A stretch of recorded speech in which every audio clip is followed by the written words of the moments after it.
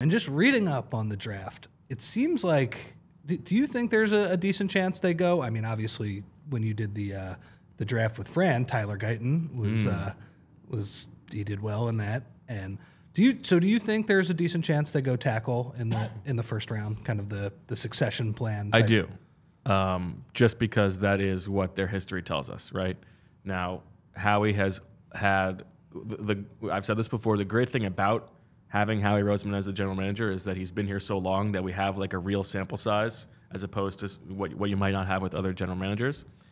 First round picks, he has only ever used them on the premium positions, right? Quarterback, defensive line, offensive line, and wide receiver. That's it. Now, I think cornerback is a possibility and is not one that he is opposed to. I think that's been a little bit more situational. We know that they were interested in corners over the past couple of years, from Derek Stingley to Patrick Surtain and J.C. Horn and maybe even Christian Gonzalez last year.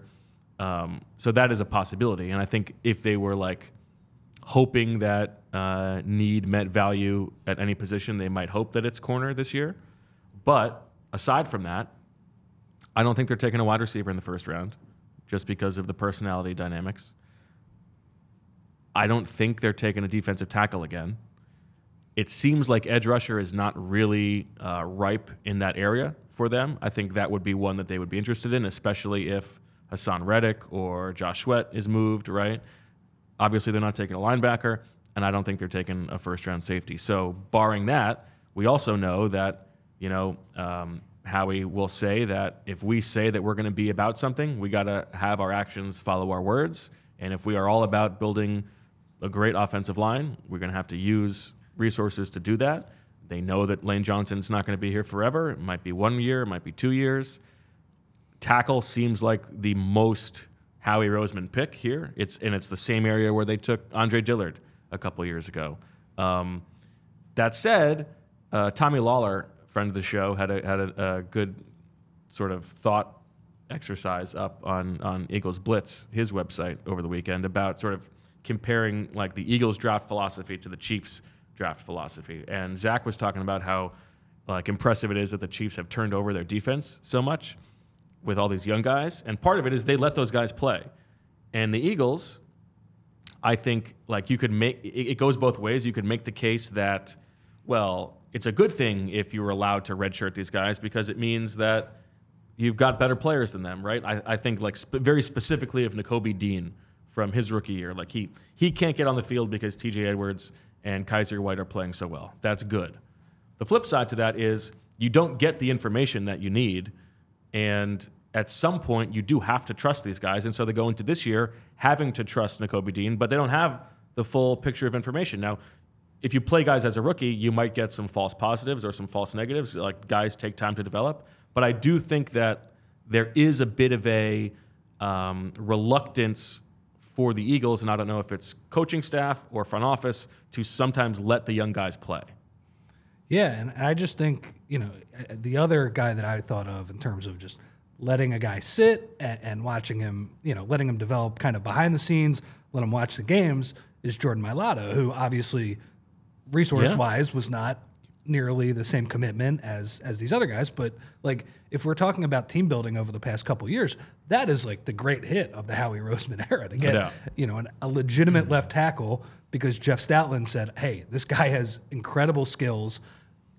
We need to let him sit for a couple of years, keep him on the roster, but just like let him watch and develop. And then in a couple of years, I think I can make him a legit player. I do think it's a little bit different though when it's the first round, when you're taking that player and you're also trying to win right now, because there are a couple guys. And there are like economic reasons to do it, because if you're drafting a guy and letting him sit for a year or two, you're not getting the full value of that contract. That said, there are a couple guys in that range. Like it seems like offensive tackle in that late teens, early 20 range. There are some legit players and kind of well thought of guys, and guys who, you read the scouting reports on a couple of these guys. Marius Mims and Guyton are kind of the two. I think a lot of people say these guys are raw, but they have a ton of talent. They might be good in a couple of years. And it just made me think like, oh, well, maybe the Eagles are the perfect spot, right? Because if these are going to be the best guys in a couple of years and you just have to deal with some growing pains, well, they're probably more equipped to handle that because their bad years will just be preseason and, the practices. And then if Lane or Mailata gets hurt, then they can play or something like that. So. And I also think there's an interesting Jeff Stoutland conversation here, because if you think, okay, we have the best offensive line coach in the league, this guy can develop players better than anybody. He's being paid for that, right?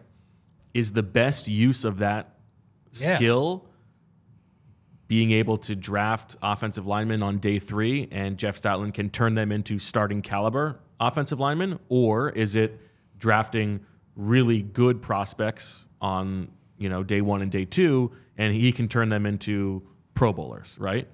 And I don't know that there's a right answer there, but in terms of like resource allocation, I don't think that you should have to use only first and second round and third round picks to fill out the offensive line if you have this special weapon. And like it's a little bit like the Niners defensive line, right? They have this guy Chris Kukurik, I think is the pronunciation, and like they always get the most out of defensive linemen. And for a long time, it was like, well, we'll just sign these guys like Arden Key or Cleveland Farrell or whatever, these guys who are sort of journeymen, and he will turn them into productive, like above average starters. And then they instead go out and they get Bosa, they sign Javon Hargrave, they go trade for Chase Young, and they're trying to get like the over the top production from these high ceiling guys. And I don't know what the right way to do it is, but if you're just thinking about like how can we borrow from some places to fill out the rest of the roster, I think you can make the case that it might make more sense to add some late round guys. But then you also factor in like Jeff Stoutland is the guy in the building who has a lot of juice come draft time. And so, of course, he's going to be pushing for better players to join his room. Yeah, I think it's you laid it out perfectly there. I just think it's like a very interesting philosophical discussion because on the one hand, it looks like the Eagles will get what they want, in terms of, a succession plan, premium position. They've always built on the trenches, and it seems like the board is going to fall that way, but I'm not sure it's the right thing for this year's team. And like you said, like if Jeff Stoutland is that good at developing players, and by the way, he is very good. Like he has an excellent track record. Not like every player has worked out, but the fact that Mailata is like a legit left tackle is a huge deal. Like it's all the other mistakes that the Eagles have made at the top of, drafts, like Andre Dillard. Andre Dillard got completely erased because they drafted this rugby player, right? And they just let him sit on the back end of the roster for a couple of years. So I'm with you. I like the idea of drafting other tackle just because that's the Eagles I know, and in general, it's been a pretty good product, slightly above average, even when you wait in the bad years. But on the other hand, I kind of feel like you do too, where. Well, it comes full circle this year with a specific question you asked, because last year they used a third-round pick on Tyler Steen, and Tyler Steen doesn't really get on the field. He starts one game at right guard, but Sua Opeta started most of those games. And if they had just let Tyler Steen play those games, even if it was like, Nick Sirianni will always say you have to do what you have to do, what you think is going to give you the best chance to win that Sunday. You cannot think of the bigger picture. But would the Eagles be in better position this offseason if they had 6 games of seeing Tyler Steen play and also giving him that development time? I think they would. And that's really the other argument, is that not only does it give you a better understanding of the players, but you are investing the on-field time to hopefully let them get better over the course of time. So sometimes it's Jordan Mailata, and he can get better on the side, but sometimes there are guys who need to play in order to get better themselves. And so it is this interesting push and pull that I think the Eagles are on sort of one side of relative to some other teams in the league.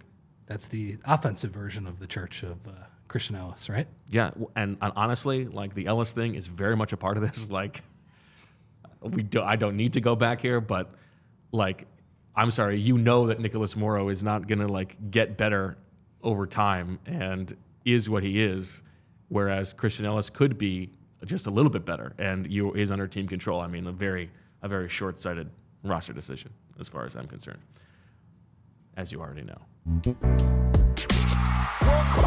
We all silly like the mayor.